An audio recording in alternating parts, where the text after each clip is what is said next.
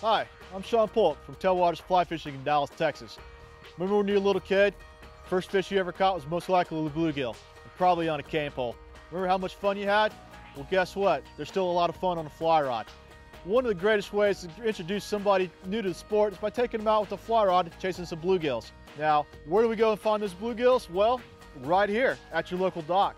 This is a great place to find bluegill.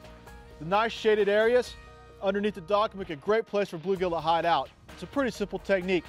Take your favorite fly, whether it be a woolly bugger, a little nymph, whatever you have left over from your trout fishing trip, tie it on there and try to cast as close to the bank or to the dock as possible. Let the fly settle down in the water, and once it settles down, start stripping it in. Try to keep it as close as you can. Now, a lot of times you've got overhanging structure to deal with, just like this. So don't be afraid to use that crossbody cast, just like this. Cross my body and put it right there on the edge of that dock. And then start stripping it in.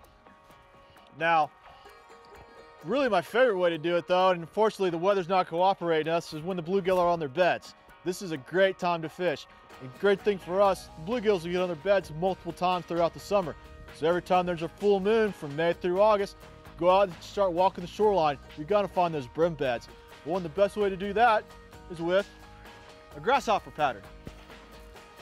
Now, if you ever gone trout fishing out west in the summer, chances are you've seen a fly like this.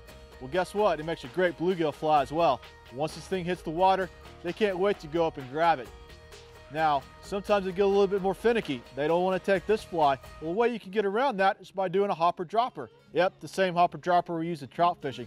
Take your hopper fly like this, add a couple feet of tippet to it. Normally I like to use 4X. Take that 4X tippet, tie it onto the bend of your hook, come down about 2 feet or so, then tie it on a nymph, whether it's a copper john, pheasant tail, or a prince nymph.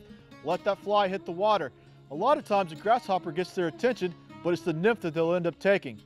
So next time you're out there in the water and you want to have fun like you did when you were a kid, don't be afraid to try your hands at some bluegills. Once again, I'm Sean Polk for Tailwaters Fly Fishing in Dallas, Texas.